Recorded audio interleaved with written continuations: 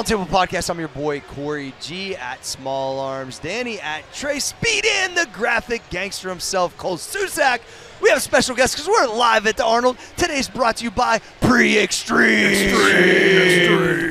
We got Westside Barbell legend and my friend, Mr. AJ Roberts. Hey! AJ, what's good, dude? Man, you fired me up. Hey, I was like, I have to sleep, and now I'm like, oh, let's go. Yeah. So, first off, shout out to AJ because when I was the weakest, smallest little guy trying to learn how to power lift, he always helped me out back when he was at Westside. Still small. I am still small, but I still love multiply powerlifting to the death. Yeah. You know what I mean? So it's good to see AJ. But I think a lot of people probably in our community might not know where you started at. So I think it's interesting. These guys probably don't know that you were a basketball guy first. Okay. Yeah, right? Yeah, so yeah. I think it'd be interesting to talk about where you grew up at, what your first passion was, and then how it evolved into lifting. Yeah. So I was born and raised in England. I grew up in Southampton, England, and I actually had some cousins who live in Indiana, and they were playing basketball, college basketball. They came over. I was like 8, and like to me, this is like the first athletes I ever met. Yeah. So they had their basketball, and so they wanted to play every day, and I was like, I want to play basketball. And there was like one school of basketball, Genie Ashton. I would say like in England, there's not a lot of basketball happening then. So my mom found that it was once a week on Fridays, and you had to be like 10 to go. That was the youngest. Somehow she blagged my way in, so I was at 8. I was already, in playing basketball. It was every Friday. I loved it, and I'd play every day, and I'd have people I'd play with. Then the school expanded, and they had 2 classes Friday night, and then had 1 on Saturday, and then had 2 on Saturday. I made my parents take me to every single one.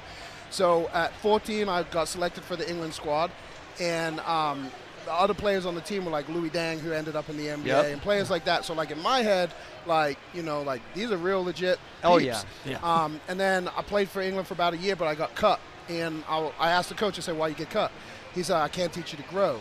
And being 15, like I'm like, what the hell? And I was like, what I got to work on? My jump shot? He's like, no, you got to be taller. Like when we go play, you're just not big enough. Everybody's going to be 6'3", 6'4", and you're 5'11". And I've been 5'11" since I was 10. So like I've been like the tallest kid back to the point guard.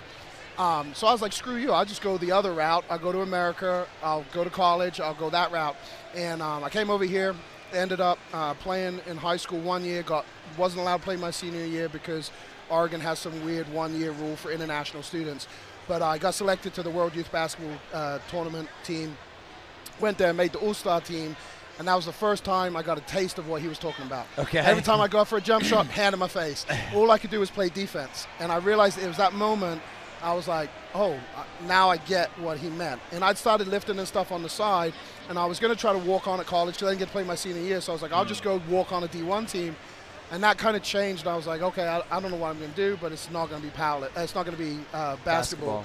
And so powerlifting was the only thing like I could compete in, and so that's my first introduction was powerlifting, was because I wasn't allowed to play high school sports. And then it was like, I'm pretty good at this, maybe I should just explore this option. So you guys would have never guessed it started in basketball. No. That's why I started there. Were you point guard? Like what position were you? I was, Do you have handles or what?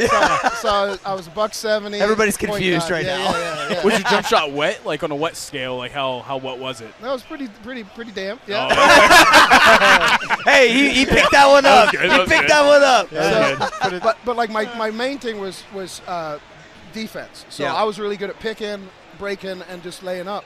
And I was a big fan of And1. So like I came over with mad handles, and in high school I ended up. I was in this tiny town of like there's 50 people in the high school. Everybody was a 3-sport athlete. But I walk on all state right away. I'm crossing people over, like passes they hadn't seen. They're like, what the hell? Like, where's this kid come from? That brought up a lot of attention.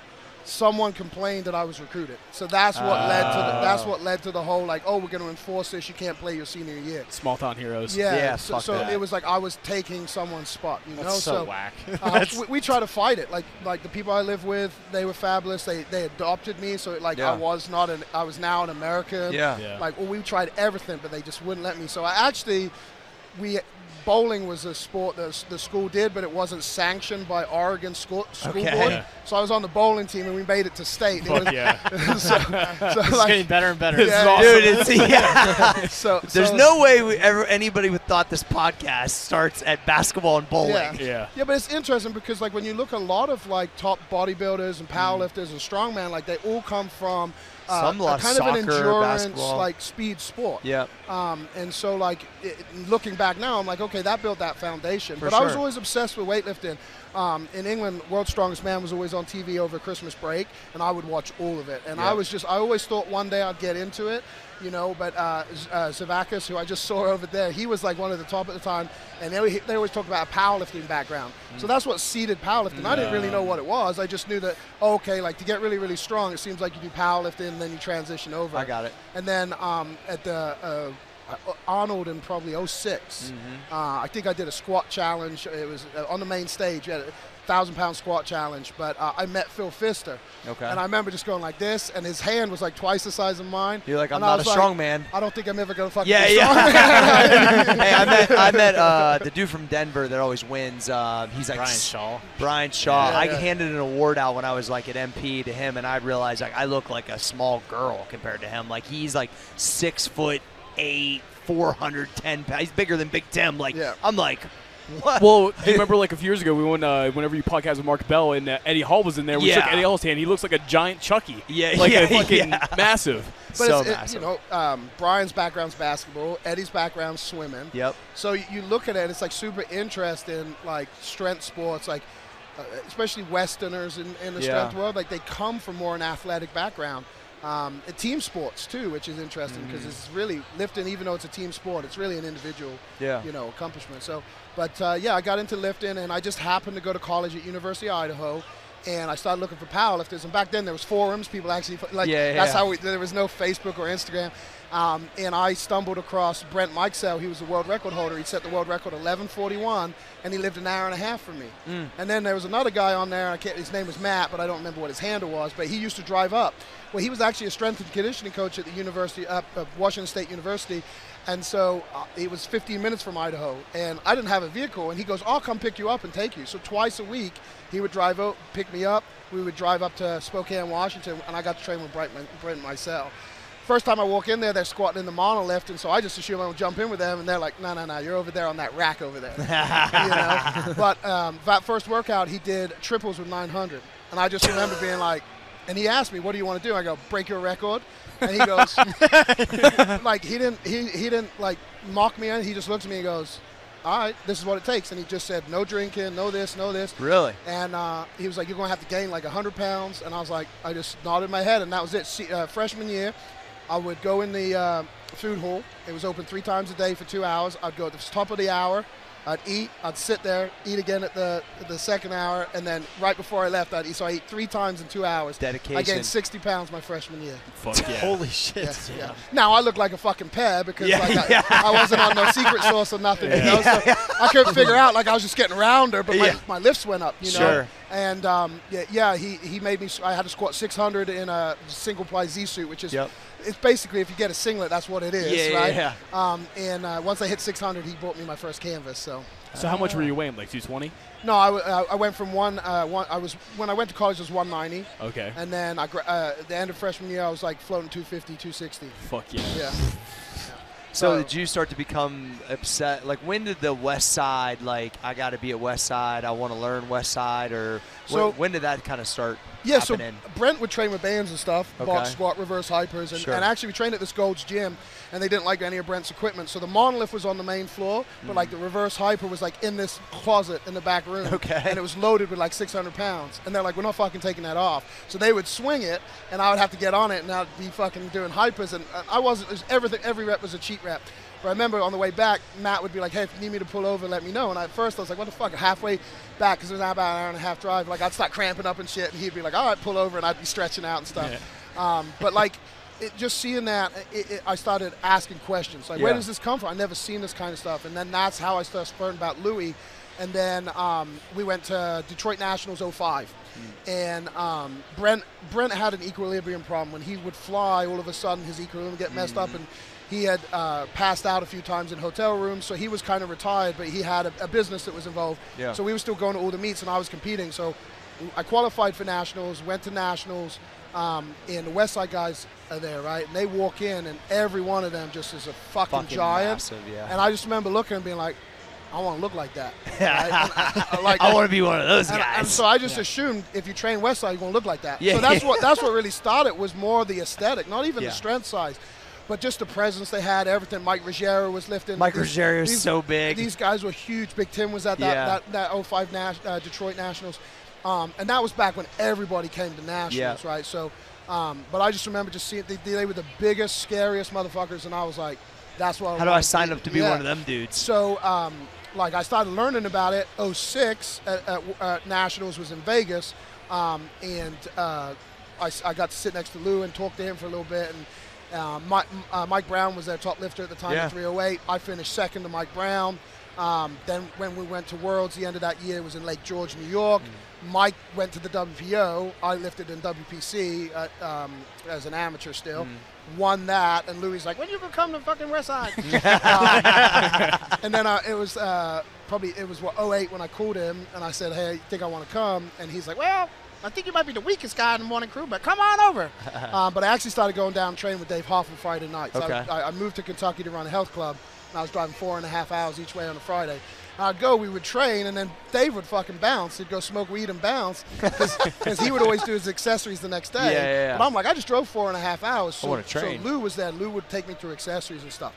So we started to build that relationship. Then he just started hounding me like, you're crazy driving this way, you know? Like, you need to move here, you need to move here. And so eventually I took the plan. I talked to Dave Tate. They gave me a lot of words of wisdom. And essentially, he was like, you can either dream about it or you can do it, you know? And, Fuck with that. It was like a line in the sand, and I was like, all right, we're gonna do this, see how it goes. And I'm either going to become a world record holder or I'm not. And you know, I ended up becoming a world record holder. So how old were you whenever you joined? When I moved to Westside? Yes. Let's see. I was 23 when I moved. Yeah. Nice. Yeah, you're still pretty young. Yeah. I graduated college. I was in Spokane, Washington for a little bit.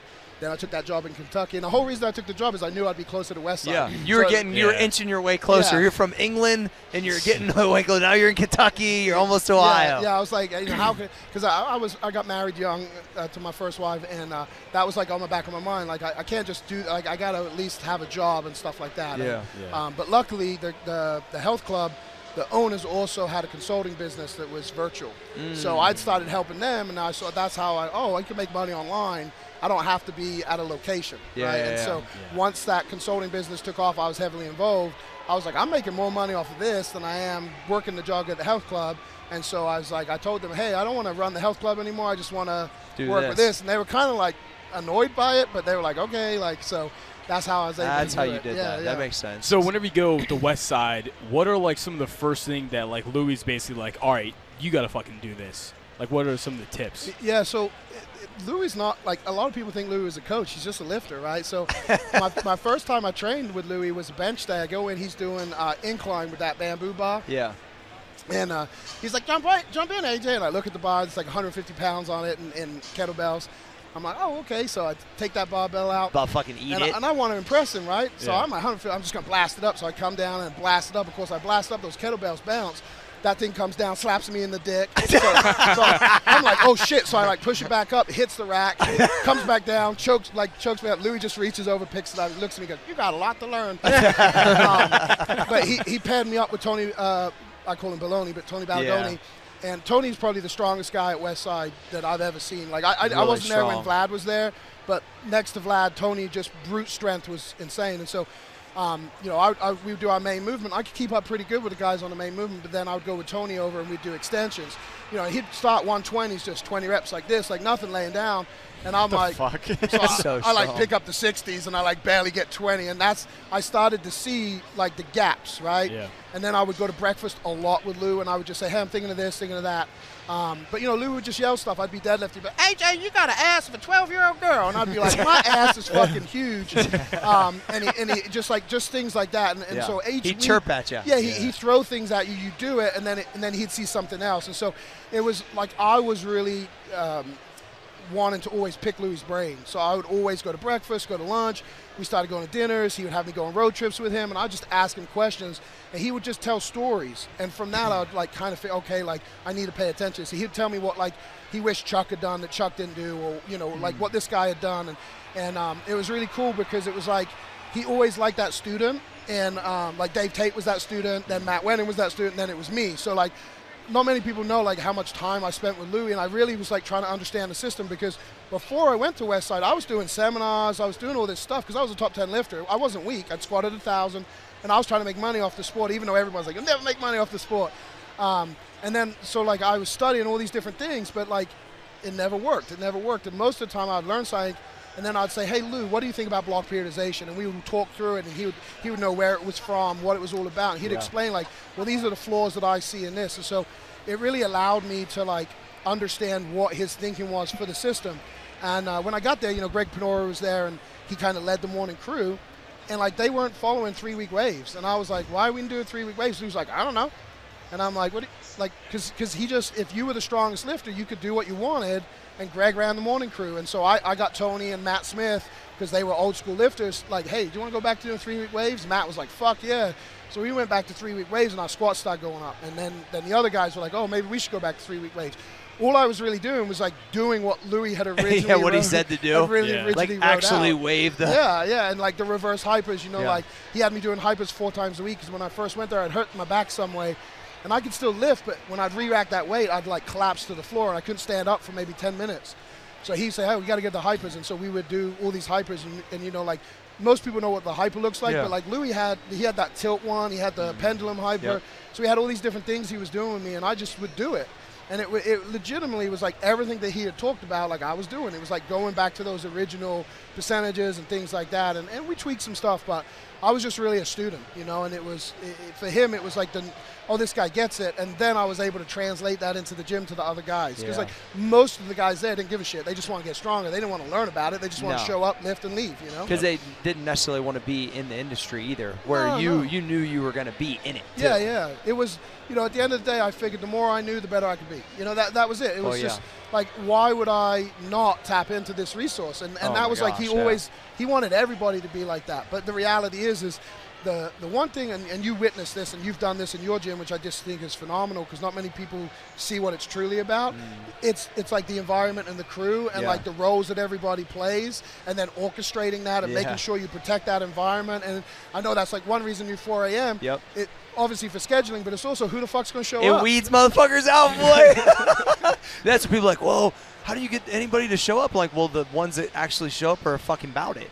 And so I already know that I'm going to spend time, and I would rather bend over backwards for somebody because I know they're fucking about it. It changes. That right there, the call time says a lot. Danny, you're up, buddy.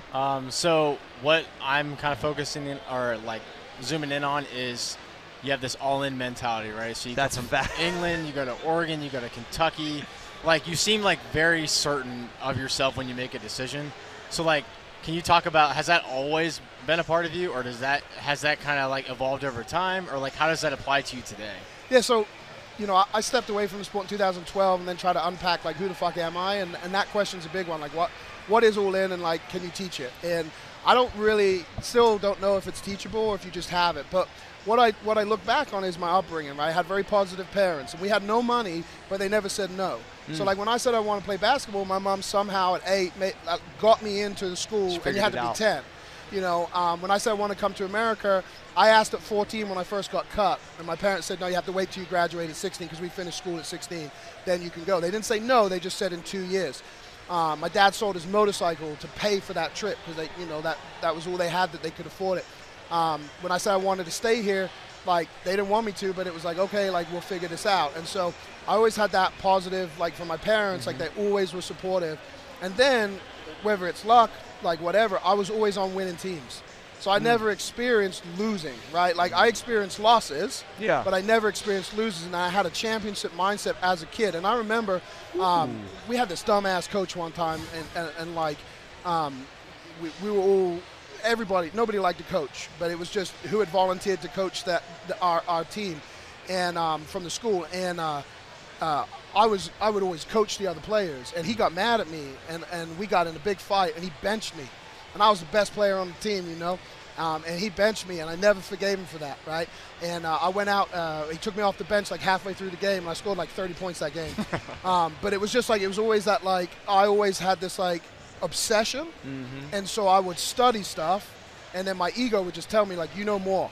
And so, like, I was always trying to, like, even with Lou, it was like, I'm going to learn more. Like, I need to know more than Lou, and I'm going to ask him questions until he can't answer the question. Yeah. He could always answer the question. But it was this, like, obsession, this curiosity that just built this level of confidence. When I came to high school over here, we did the Bigger, Faster, Stronger program with Dr. Greg Shepard's created, which is the original Westside Barbell stuff. Box squats, towel bench, chains. But I was like, where did this come from? And my coach had 4 years of Bigger, Faster, Stronger magazines. I read every single magazine that year. They had the software. I got him to order the software, and I was programming with him using that software for the teams. So I always just became obsessed with something, which then, like so few people do, you can quickly jump to that top knowledge bracket. And then it's like, you know, it just was this, I always was achieving what I set out to achieve. So it's like, even though, like, I got cut from England, you know, like, I made the All-Star to that World Basketball Tournament. And then that was the game. I was like, oh, okay, like, now I get what they're saying. But it was like I was always proving people wrong. I have a really good kill switch, though, too. Like, when I know it's not working, I'm just like, boop.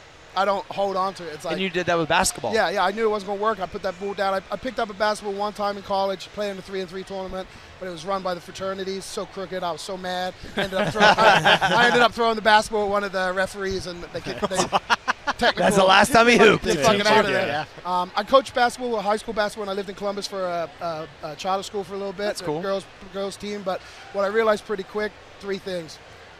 Number one, the best players don't get the best grades. So that was a hard thing, because I had this one girl, she was a rock star, but she couldn't play. Number 2, women need less tough love. I'm a very tough love Bobby Knight kind of coach. Didn't really work with these Westside and Bobby Knight. Girls. That's funny. And then thirdly, like, they don't really, like, winning is not really the most important thing to the majority of them, right? And so it was tough, because I had players that winning was everything, and then you had most players that it wasn't. And I struggle with that, because I don't get why you're here. You know, but there wouldn't have been a team without them. Yeah. And so it was a real tough thing for me, and I just realized, like, man, it's hard to work with kids. And that was kind of how I started to understand Louis' decisions to move away from just working with anybody and everybody.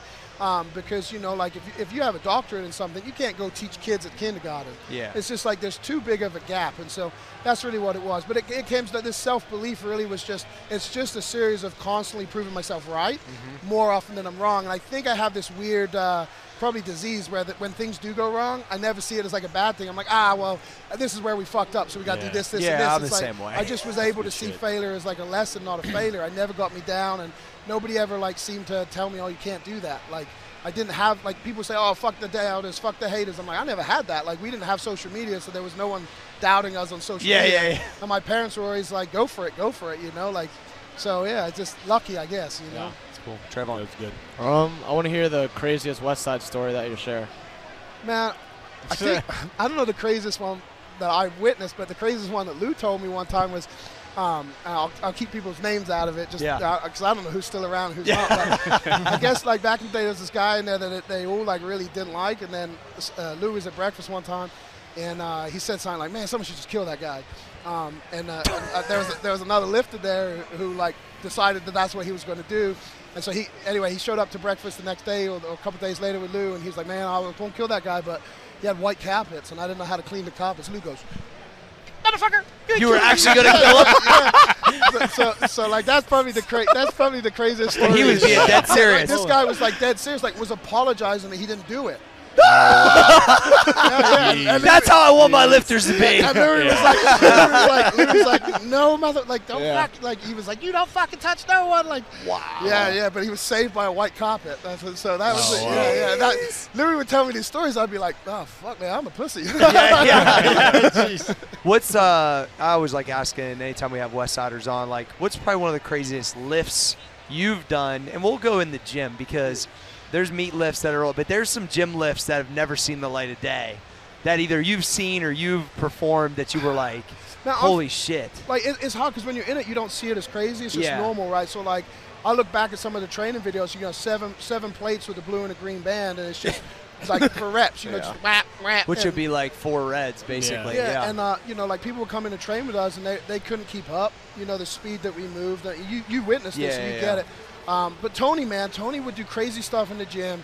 And like I saw Camber Bar squats, he did like a 965 roar off the box, and he'd come down, he'd be like looking for Lou, like and they just looking around, and he'd just like come up, and you'd be like, fucking Tony, just focus, man. Like it was like the worst. Like he goes so loose on the way down, come back up, and so like he'd do stuff like that all the time. But Greg, man, Greg was such a fucking beast. 3 plates, Greg would be like tilted, he squatted slightly off kilt, so he'd come down, it'd come up real slow, and you'd be like, oh fuck, Greg's not gonna do good.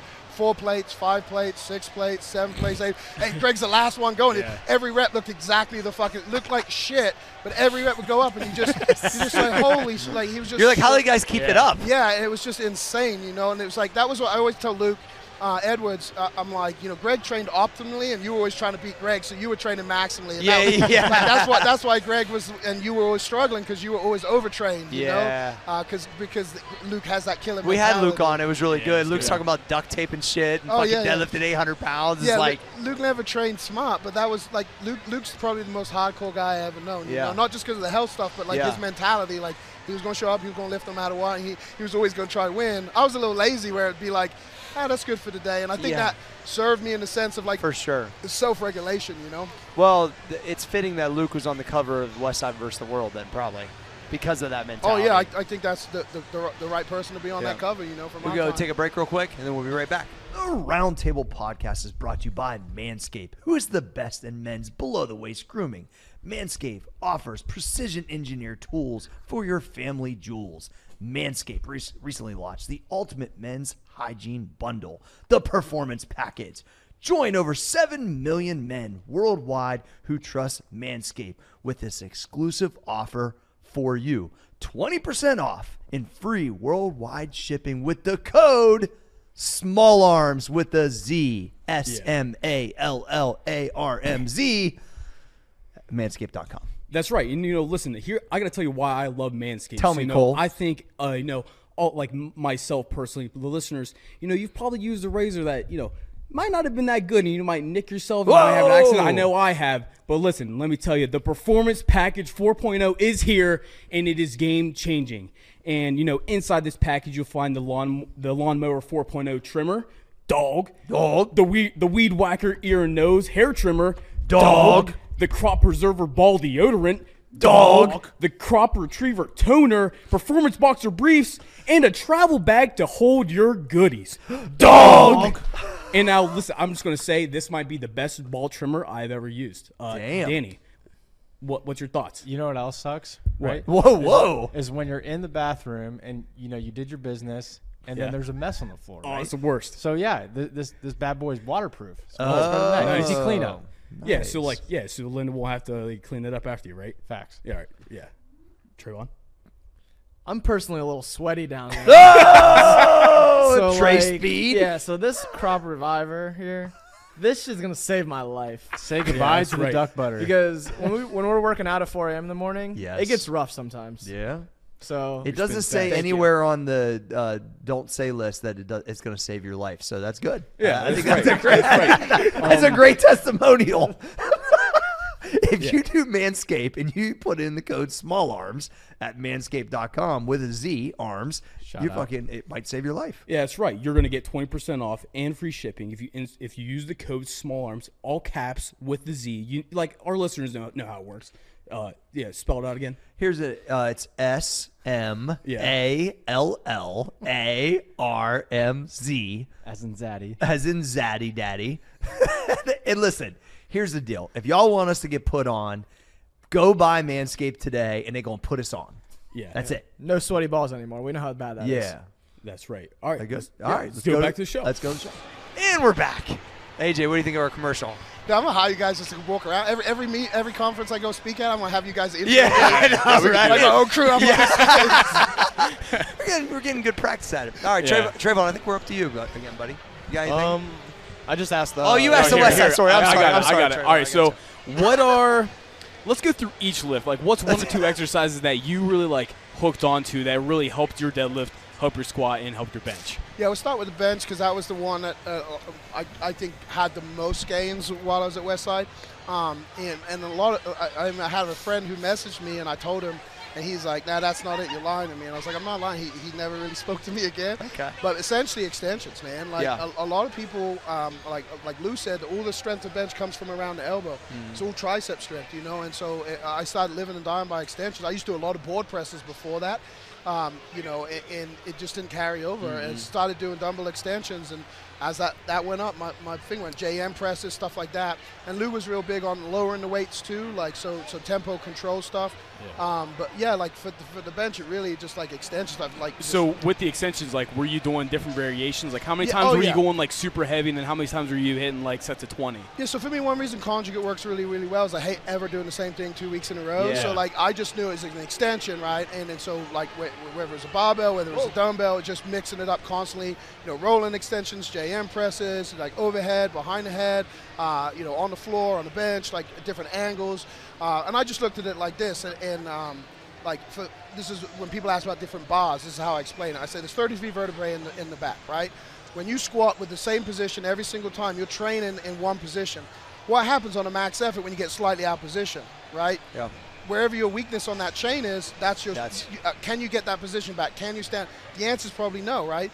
With the bars, you're training at different positions. So same with extensions, like you want to be hitting your heads from different angles, because you never know on the bench press where that elbow is going to be based on that. Yeah.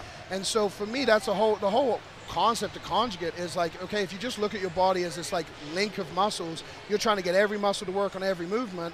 Like the last thing you want to do is just train the same thing over and over and over again, because all you're doing is training certain muscles in a certain position.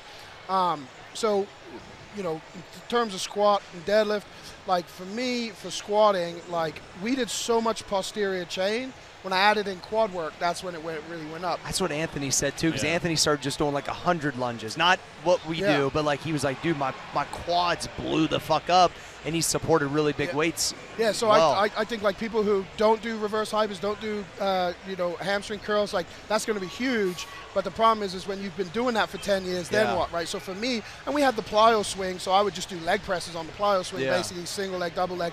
Then I worked with Mike Robinson, and he really showed me a lot of mobility to open my hips up.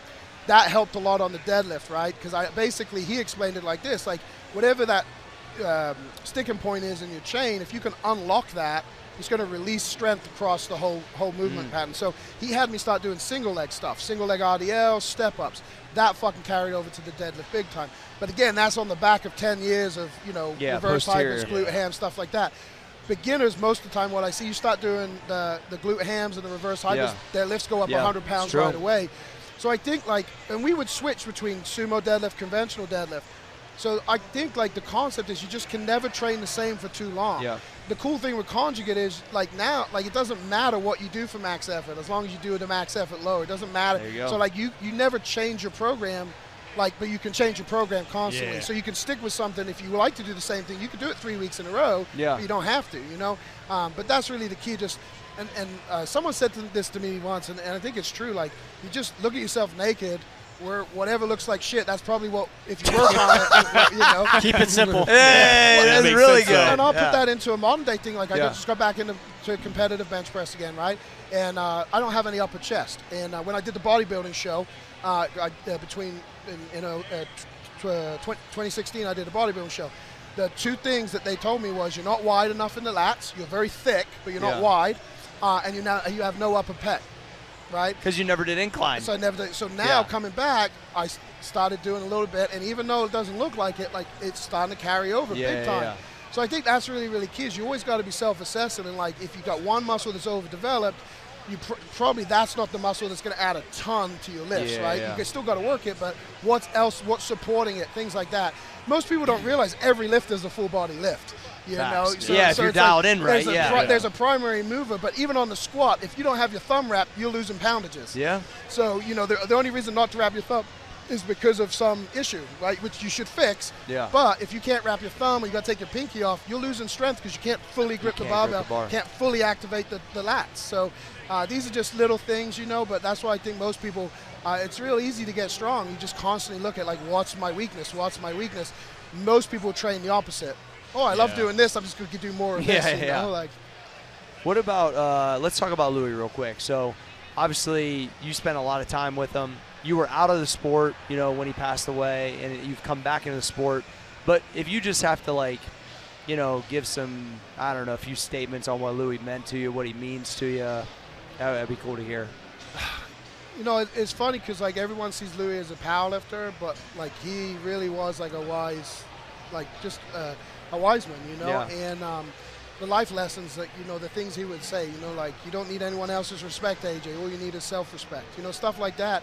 And the whole reason I retired was because of Lou. Like, and he even said it. He was like, "Fuck me," like you know, because he said, "If you're not happy, don't do it." And like, I was at that point where I didn't know why I wasn't happy, but I wasn't. And powerlifting was the only thing left in my life. I'd gone through divorce. I quit my job. I'd done all this stuff, trying to figure out why I wasn't happy. Powerlifting was the only thing left.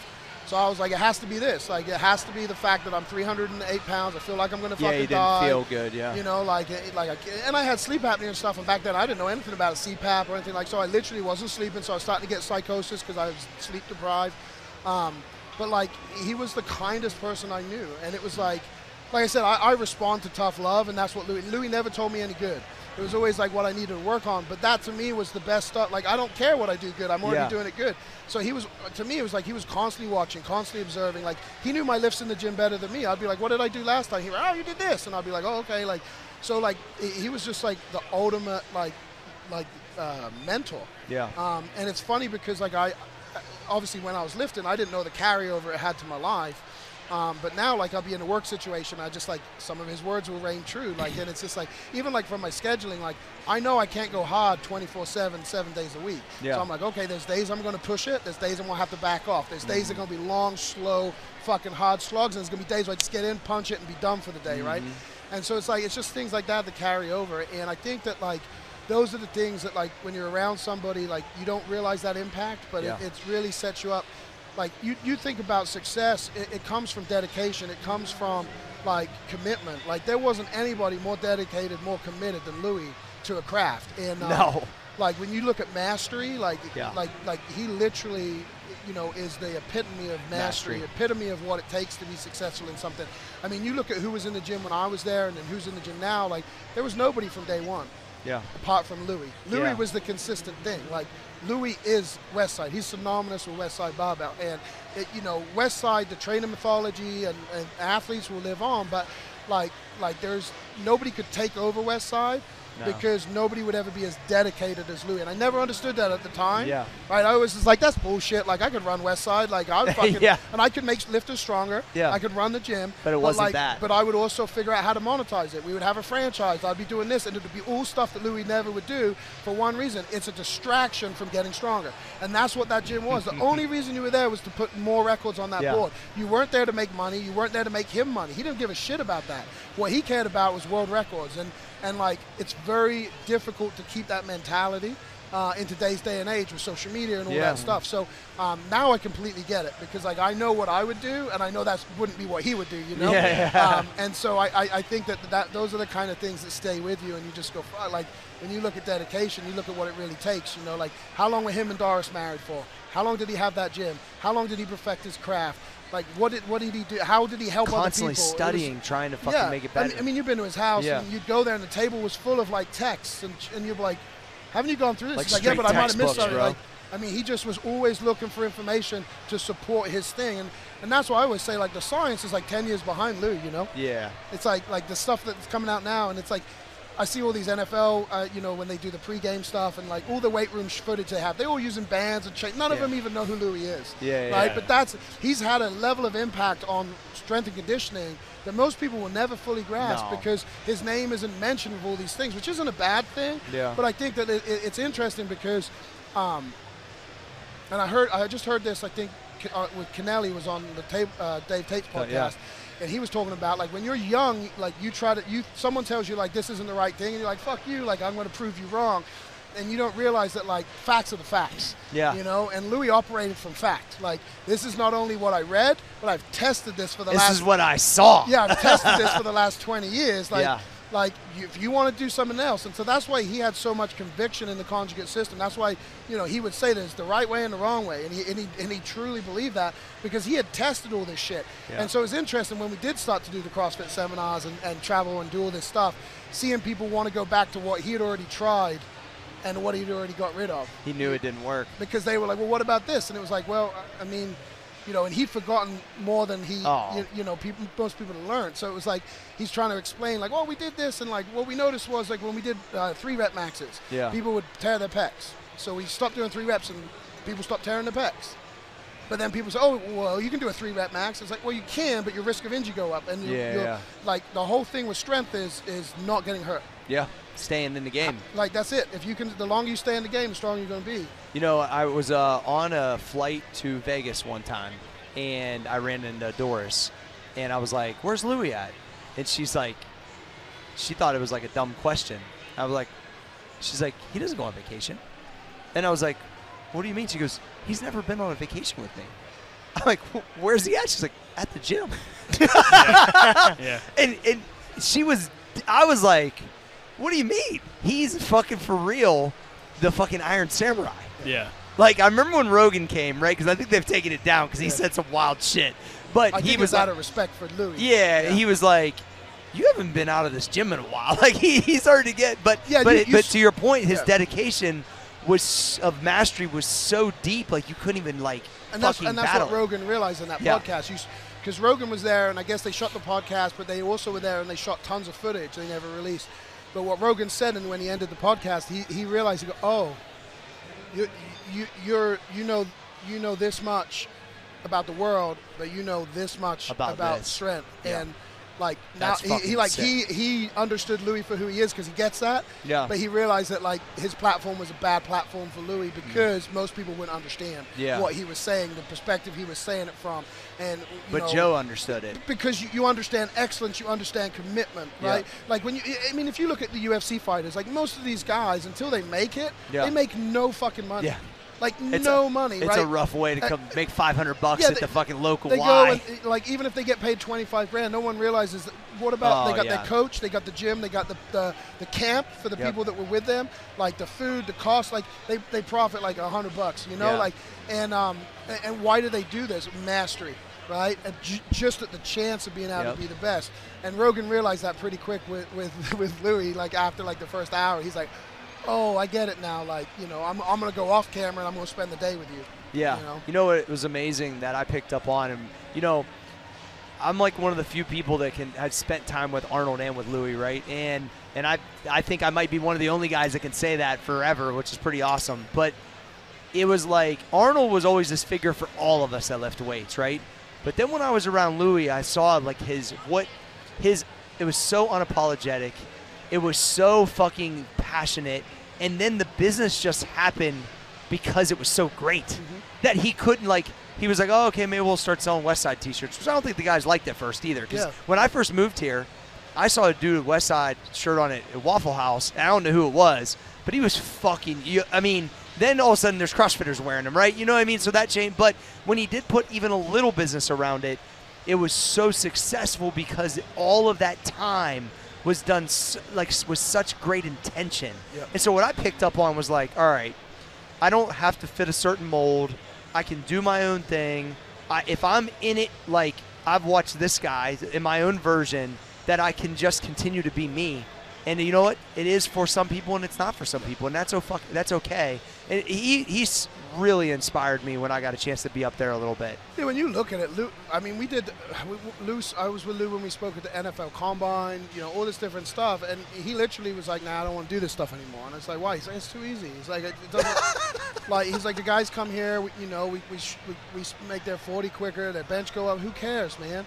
And we're talking about they were paying him like $10,000 a person. You don't even care. It was like it was never about the money. It was about like, I want to help those that want to get stronger. Yeah. Right. And so anybody that wasn't the commitment, he wasn't interested in. And so like even with the CrossFit thing, we were doing it at the gym and stuff like that. And the reason he liked it at the gym was they could come watch us. Yeah. And then they could train, so they got to see what it should be like. When CrossFit asked us to go on the road, I'll never forget. Because we used to do the seminars on Friday and Saturday because Friday was dynamic day. Saturday, some guys came in and benched. So it was perfect, right? Yeah. So we go on the road. We don't realize CrossFit set it up for a Saturday, Sunday. So we show up Friday morning to do the seminar, and the owner of the gym's like, oh, it's tomorrow. And Lou's like fuck it is. Like, he was so pissed. And that was it. That's what he was done. Lou never went on the road again. And, you know, they lost Laura's bags and stuff like that. So it was all this drama. But it was like an example of one of those times where he did say, okay, I want to spread this message, so we'll do this, and then immediately regretted that. He's like, I'm out. It was all of the control, everything he built that made it so special was now I don't have the control. And so, you know, he said he'd do them at the gym, but he didn't want the guys in the gym because they'd come in, and it was the first group of people that came in were Rich Fronin and Dan Bailey. And so the big time. He was like, these guys are pretty fucking good. He's like, still don't fucking get it. And they're all 600-pound deadlifters too. Because they would deadlift and then they'd go sprint and then come back and be, what the fuck are you doing? You know, and he would try to explain recovery and all this. Yeah. I remember him telling me it was the crew of, what did he say, 600-pound deadlifters but 200-pound benchers. It drove him fucking crazy. And so, but then as the seminars went on, of course, it got more generic, just, you know, regular gym goes. They would be like, what the fuck? They'd come in, these are coaches of gyms, and they couldn't squat. You know, and I remember at one point with the seminars, you know, I was doing wall drills to show them how to sit their hips back. And these are people who own gyms, you know, so that just drove Louis crazy. I saw it a little different thanks to Tate.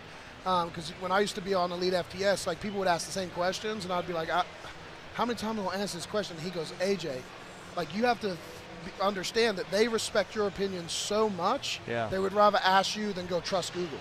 And so so I saw it as at least these guys are here to learn from us. True. That's huge, right? They're willing to come, take time out of their day, learn this stuff. But for Lou, it was just man, I'm going to kindergarten. They should. And he said this once. Someone asked him a question. He goes, "You should read a fucking physics book." And it's you're talking to a coach and physics. What? You know. But that was his his thought process was don't come to me until you've done the work. Yeah. Right. And that's why we created the special strength seminar. And so they had it. We made it. We redid it to make it a little bit better for coaches. But all of that was do all of that first, then you can come talk to me. Because if you haven't put the foundational work in, and he would do the same thing in the gym. Guys would come in and I would be I think this guy's pretty good. And they would train, and then he would see something, and he'd be like, nah, don't, tell them they can't come back. I actually had a guy who came, he stayed in a hotel for 2 weeks thinking he was going to move here, and Lou made me tell him he's not allowed to come back to the gym. So, but I kind of like that. But I didn't get it, but it was he saw stuff beyond the lifts. He saw long-term potential. He knew he could see if someone quit on something in the gym. He just knew they're not going to make it because he'd seen so many people come in and out of the gym over 50 years that nobody was individual anymore. You were just a reincarnation of a character. So you had a role that you were going to play. He knew what that role was. He knew what he could do with you. And if you didn't fit any of those roles, then you didn't have a place in the gym.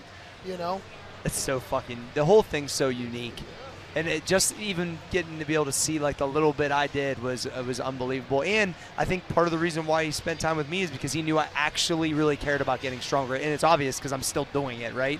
And the first time I squatted 700, he was side spotting me. Gritter was there. I think Joe Bayless squatted 1,000 that day. It was you could see because Gritter was so fucking mean to me. And then Louis was like, well, you know, if you squat 700, it's not an accident. That's all right. You know, I mean, Laura's still stronger, but whatever. But it's one of those things where, but he knew it was important, and I wanted to learn. And that was the thing, he would talk to anybody. And I see Larry Pacifico doing the same shit at the Dayton meets we go to. Yeah. I was actually just saying that earlier because someone came up to me and, you know, they were telling me how much they look up to me and they follow my career and all this. And it means a lot because I think it's hard to see yourself how other people see you, you know? So I just see a guy who quit 10 years ago who's just coming back. So to me, I'm just starting over again, you know, but he's saying that and I'm you know, just reach out to me anytime. He's like, really? And I realized that unfortunately, when I grew up, there was no profiting off of this industry, right? Powerlifters didn't make money off of coaching other powerlifters virtually. There was no such thing. So people were so giving. Right, you could like Brent, I was a kid in college. He's the world record holder, and I had the naivety to be like, "Hey, can I come train?" And he's like, "Yeah," you know. Nowadays, people are so used to reaching out to somebody and be getting a, hey, buy my program, Yeah, buy yeah. my shit, buy my shit, buy my shit. And not people are putting out free content where it's like, you know, got all this free content. It's just like anyone they reach out to. Yeah. And so you just realize we're in this industry where not a lot of people give that. And that was, like you said, Louis would be at a meet, someone would sit next to him, and he would just talk, and then someone else and someone else. Yep. And he was so giving. And I, like for me, that's kind of like the mentality that I've always had is like, if you're curious enough to ask, I'm going to give you the respect to answer. I like that. You know, even if it takes me a week because I'm so busy, like I will get to that answer eventually because it's like you never know who you're saying that to. It's true. Right? Like Ryan Kennelly was one of the first lifters outside of Brent that I met. Well, before Brent, actually, I was 17. I qualified for WABDL Worlds. I was flying there, and I get to the airport, and Ryan fucking Kennelly's sitting there. Yeah. And I go sit next to him. I start talking. I could probably, looking back, he probably was like, God damn it, this fucking kid will not Keep shut asking me up. questions. He answered every question I had, right? And then at the WABDL Worlds, I was always running up to him because like to me it was like he gave me the time of day, and he continued to talk to me, right?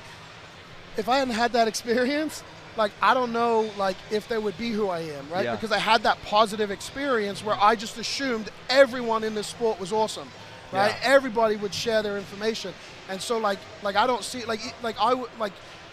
Competing on Sunday, any of those competitors, if they said like, hey, could you help me with this, I would. I wouldn't look at it like, oh, I could lose to them if I help them. That's not, like, I don't think I'll ever get there. Other people, I get it. It's the way the sport is. I'm not knocking it. People should be able to make money. I'm not knocking that. But it just is like, I didn't grow up like that. Like, it's not how I came up. And like, so, like, I see how Louis was, and like, I hope to be a little bit like that as much as I can, like, so. It's pretty awesome. I had a conversation with AJ a long time ago. When I was sponsoring some of the Westside guys and stuff, and then he was getting ready to do his own business. And he called me one day, and it seems like this was a lot of my relationships with a lot of the lifters at Westside. They were helping me with lifting, and then they have business. Same with Anthony. They'd have business questions or whatever. And he was like, man, I want to start my own business, but I'm a little nervous about going out on my own and blah, blah, blah. And I said, it's kind of like taking the same weight, AJ. So tomorrow when you go in to take the squat, are you going to take the same weight, or are you going to try to take more weight? Are you going to just never PR? It's the same fucking thing. He's like, it is the same fucking thing. And it was like funny because obviously skilled, obviously talented, obviously a risk taker. He's squatting fucking 1,200 pounds. Yeah. And I was like, dude, you're never taking 1201. It's the same fucking thing. And it was probably one of my favorite conversations with another lifter that is good at business to hopefully help contribute to push, what I mean, to do it. And I'll never forget that. And sometimes, like, those are things that they don't mean a lot to you. Yeah. And I've spoken at different events, in all different industries. And then, like, you go back to the event a couple of years later, and someone comes up to you and says, "Oh, you said this," and like I guess at one event I said, don't have debt unless it's good debt, and I explained the difference, right? And some guy had been just like using credit cards and shit for everything, and he just stopped that day. And like he come up to me and said, like, he's like, man, I've never been more financially secure, more successful. It's all because of like what you said. And it's like that was just a comment I said. Like I just paused and said something about debt, right? And I was like, don't ever use debt unless it's like good debt.